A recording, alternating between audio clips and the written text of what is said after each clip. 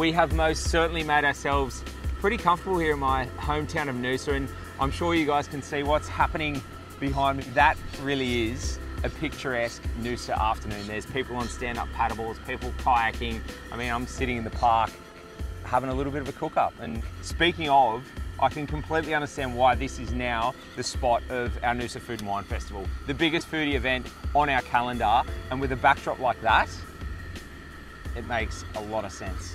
And I really can't wait to get into this dish. This is really about as simple as it gets, but it's about finding the right techniques to cook a beautiful piece of fish and being able to enjoy it for what it is. So I'm just gonna do a really beautiful steamed red emperor with some simple dressings, a little bit of soy, some shaoxing, a little bit of sugar, some ginger and spring onions. It's an absolute Chinese classic, and I think it's one of the reasons why I have so much respect for the Asian cuisine and their culture, because they keep things so incredibly simple, but they do it so well, and they use beautiful produce and they leave it at that. Using a bamboo steamer is something that is incredibly underused and underrated. I don't know how many households in this country would have them on hand, but I really hope that watching this, it gives you that little bit of inspiration and sparks that fire inside to go, yeah, you know what, I'm gonna go get a little steamer and go get a beautiful piece of fish, take it home and enjoy it. And I'm telling you, it is the absolute bomb.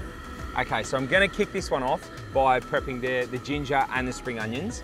That's a pretty serious whack of ginger, and I want to use a good portion of it. So we're just gonna box it up, just trim it, and we really want to get a really nice, beautiful matchstick or julienne, whatever you want to call it, and that's gonna lay over the top. So you're essentially just cooking the ginger. It's gonna take that little bit of warmth out of it, but change the texture of it. It's just, yeah.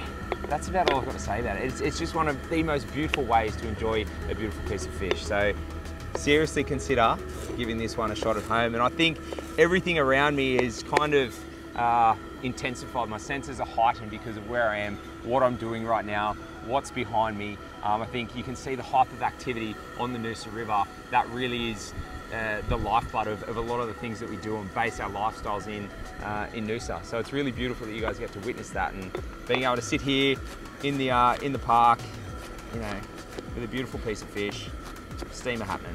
If you haven't been able to tell by now, I'm pretty happy man. So you've got your matchsticks. A few of them are probably a little bit bigger than normal, but you know what? I love it.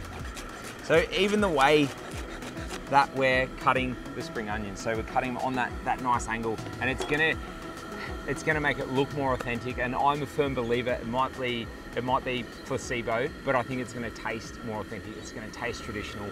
For this beautiful piece of red emperor, a little bit of soy. No salt in this dish. The soy sauce has definitely got you well and truly covered there. A little bit of the shaoxing, so Chinese cooking wine.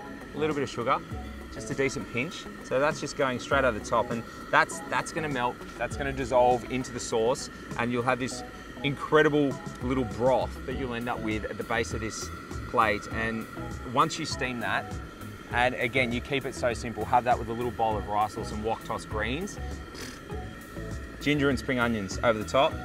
And now, just for a little bit of interest, just a little bit. Now, we're not gonna go nuts here. You're dealing with incredibly delicate, elegant flavors. You don't wanna overdo it. So if you just wanna grab a couple of little slithers, if you've got a little bit of chili oil, awesome, throw that on. We've got a little bit of sesame. So just kind of plot them around. A little bit of sesame oil, just a couple of drops over the top. It's quite ceremonious, this part. Lid over the top. We've got our burners firing on all cylinders here. Sit that on there for about 8 minutes. It's gonna be so good.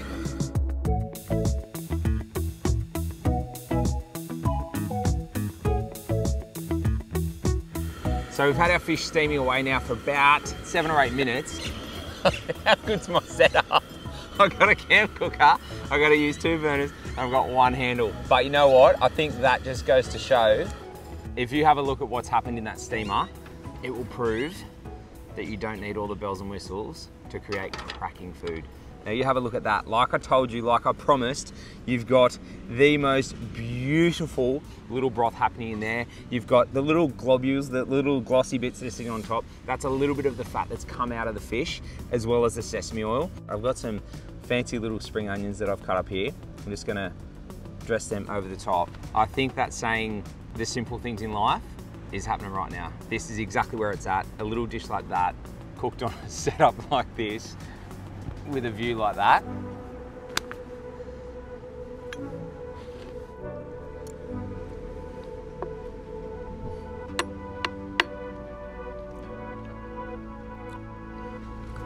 You know what I would recommend?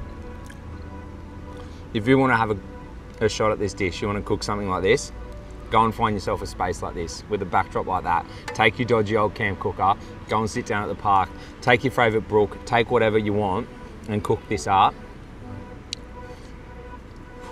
Yeah, it's a really beautiful moment.